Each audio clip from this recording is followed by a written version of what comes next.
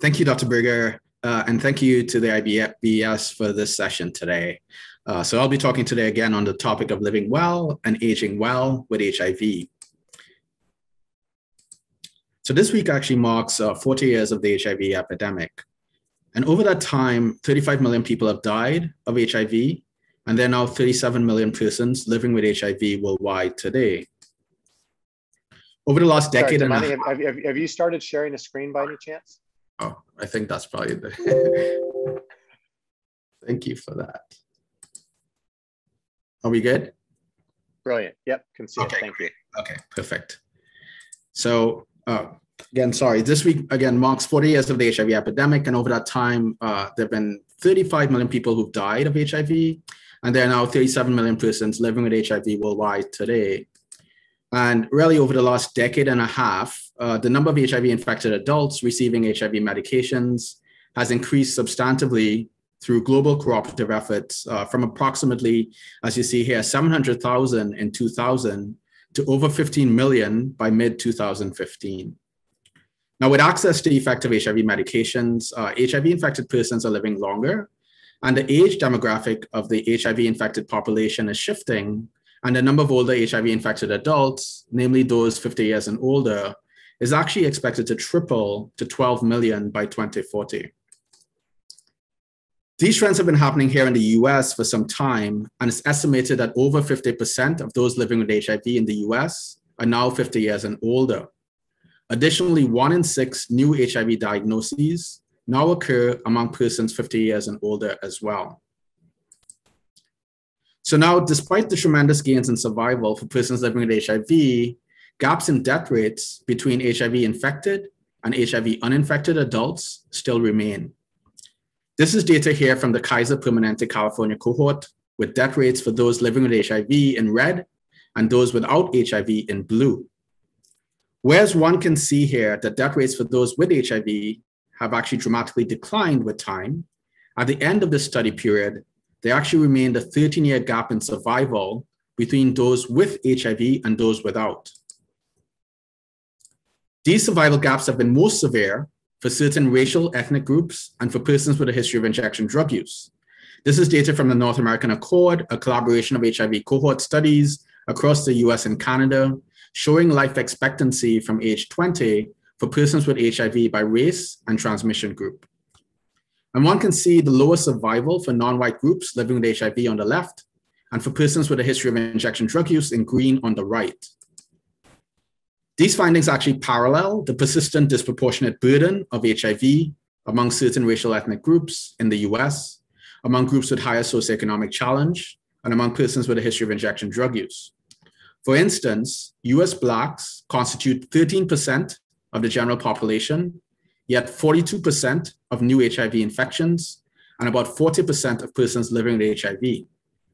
There also has been a higher burden of HIV among those with lower income, lower educational attainment, and lower employment. And approximately 16% of persons living with HIV in the US had HIV attributed to a history of injection drug use. So why do disparities in survival still exist for HIV-infected versus uninfected adults when we now have highly effective HIV medications to suppress the virus? Well, first, despite tremendous gains in HIV medication access, we still have some way to go relative to access, with 73% of persons with HIV worldwide on effective HIV medication as of 2020. But this means another 27% of those living with HIV actually not on life-saving HIV medication treatment. Additionally, even as HIV-infected persons are living longer with effective HIV medications, HIV-infected persons at the same time are now being observed to have more heart attacks, more strokes, more kidney disease, more liver disease, more lung disease, more bone disease, and more cancer, among other conditions. In effect, overall, a higher burden of aging-related disease and aging-related syndromes, which takes us to the concept of frailty as a potential critical aging-related target to reduce the notable disparities that we still see in adverse outcomes for those living with HIV compared to those without HIV. So what is frailty? Frailty is a syndrome of vulnerability to adverse health outcomes such as death, hospitalization, and disability. It's considered biologically to reflect a decreased resilience or ability to bounce back after one is hit with an internal or external stressor. In our current context, one can think about this in the face of a stressor such as COVID-19 or the SARS-CoV-2 virus, for which those who are older and those with underlying chronic disease conditions have been most vulnerable to severe outcomes. Further, frailty is considered to reflect a decline in our body's biological reserves across multiple systems over time. And whereas frailty is aging related, it's not the same as how old you are, as we all age in heterogeneous ways. Now, we all probably have a picture in our mind of what a frail individual might look like. Just for illustration here, this is former President of South Africa, Nelson Mandela, an inspiration for us in the field of HIV in terms of his advocacy and an inspiration far beyond. And on the left is President Mandela in his younger years. He's quite robust with strong muscle mass. As he gets older, in the middle, he loses some muscle mass, but he's still quite vigorous. And the picture on the far right is President Mandela not too long before his death. He's much more gaunt with significant loss of muscle, and he's reliant on his wife, Graca Michelle, here to move around. So beyond appearance, frailty has been codified in the scientific literature in specific ways. This is one primary framework here defined by Linda Fried and colleagues here at Hopkins, in which frailty can be considered as an aberrant cycle of dysregulated energy expenditure, muscle quality and mass that manifests itself in the form of weight loss, weakness, exhaustion, slow gait speed or decreased mobility, and low physical activity. And meeting 3 or more of these criteria classifies someone as being frail. So using this definition, we and others have been examining frailty as a putative target to reduce vulnerability and disparity among persons aging with HIV. This has included work in the AIDS linked to the intravenous experience cohort, a Baltimore community-based cohort of persons with and without HIV. And we and others have found persons living with HIV to be significantly more likely to be frail than those without HIV. Those with HIV are 66% more likely to be frail in our studies. And we and others have also found that those who are frail were more likely to be hospitalized and more likely to die than those who are not frail. In our work, being frail, one is 3 times more likely to die than not being frail. And further, compared to those who are neither HIV-infected nor frail, if you both had HIV and were frail, you were 7 times more likely to die.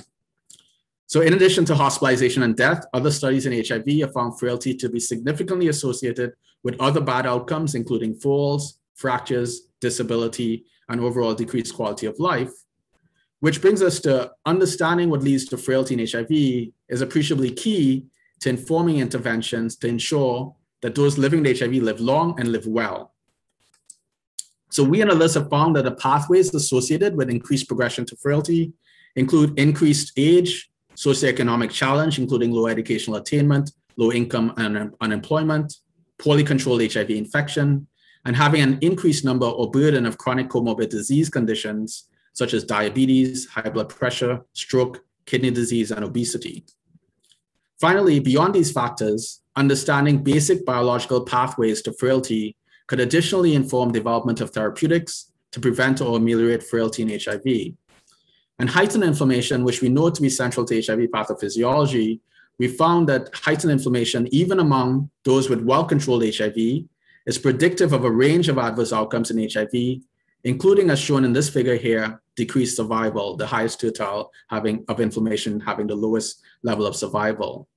And we and others similarly have found that increased inflammation is strongly associated with frailty in HIV.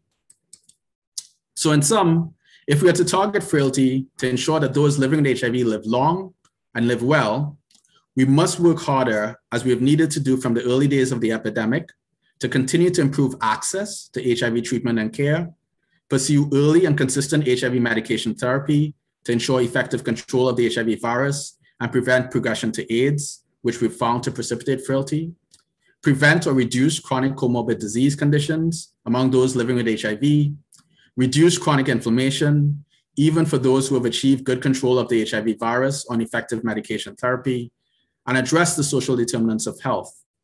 Just finally on this last point, health equity has been defined by the National Academies of Sciences, Engineering, and Medicine as the state in which everyone has the opportunity to attain their full health potential, and no one is disadvantaged from achieving this potential because of social position or any other socially defined circumstance. As we move forward, we have the definitive obligation to strive to achieve health equity for those living with HIV as we push to ensure that those living with HIV live long and live well. So I'd just like to thank our research participants, our research team, and all our collaborators and all our funders for this and related work. Thank you. Wonderful. Many thanks, Damani. So again, just to remind the participants, feel free to put any questions you might have into the Q&A. That's one of the little buttons usually at the bottom of your sort of Zoom screen. I'll lead it off. I'm just curious, for starters, what do you think your discoveries that you've made concerning the link between frailty and HIV mean for intervention and treatment? I mean, if you have a vision for how you might sort of use your findings practically, you know, what would that vision be? Sure. So I think one component is definitely lots of work going on in terms of thinking about precursor inflammatory pathways, things such as the gut microbiome, mitochondrial pathways, epigenetics, a range of upstream biological determinants that we hope through things such as probiotics, prebiotics, other things such as that, one might be able to consider intervening upon. And then I think there is clearly the whole comorbidity axis and the biology thereof of stress systems and so forth as well. And then finally, the psychosocial environmental piece in terms of what are we going to do from a policy perspective in terms of addressing social stresses that might convert to biological stress, that might convert to inflammation, frailty, and hospitalization and death. And so intervening on those pathways as well. So sort of building off that a little bit then, you know, thinking in terms of therapies, one question is, you know, what kind of improvements are needed or necessary to improve access to anti-HIV medicines? Yeah, sure. So I think we've definitely had clearly substantial exponential growth since 2000, right, in terms of access overall. I think some of that has come through institutional government to government and other investments. That the PEPFAR program, for example, has been substantively helpful in that regard in terms of access. But I think we still have, there are multiple steps along that cascade of care. Folks need to know that they actually have HIV, right? So what is the step down from being infected to being diagnosed? Going from being diagnosed to actually being linked to care and linked to physicians and so forth, to staying in care, to getting on antiretroviral therapy and HIV meds, and to staying suppressed. And ultimately, I think as Dr. Blankson discussed maybe earlier on, an HIV cure from a biological frame is definitively a substantive goal for all of us in the HIV community. So building a little off that, you were referring back to one of the earlier talks that we had today. You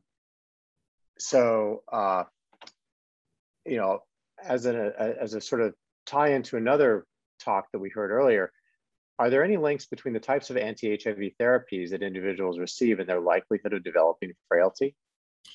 Yeah, so that's another area for further assessment. So when we think about why folks with HIV have a higher burden of HIV associated or aging phenotypes, there really have been sort of 4 domains that come into play. One is co-infection, so thinking about hepatitis C, for example, and liver disease. One is thinking about considerations around factors that such as tobacco use, which tend to be of higher burden, for example, in our folks living with HIV as compared to other communities. Definitely medication has been something that folks have looked at, right? As it was a focus of a lot of work over the last, I would say 2 decades ago. I think that we've gotten much better meds now. I mean, clearly there are meds that affect bones, such as tenofovir, and I was thinking about bone density. There could be meds that have affected muscle in the past as well. I think generally the consideration is that being on meds is definitively better than not being on meds, regardless of what that medication is. So that's definitely a movement that we've had. But I do think the axis for us right now is drilling down on the biology of HIV and how the biology of HIV intersects with the biology of frailty, and how that will inform interventions that probably will apply both to HIV. That HIV biology could probably inform frailty biology for non-HIV as well, I would anticipate. Okay, so two more questions. One is from Peter Weiss.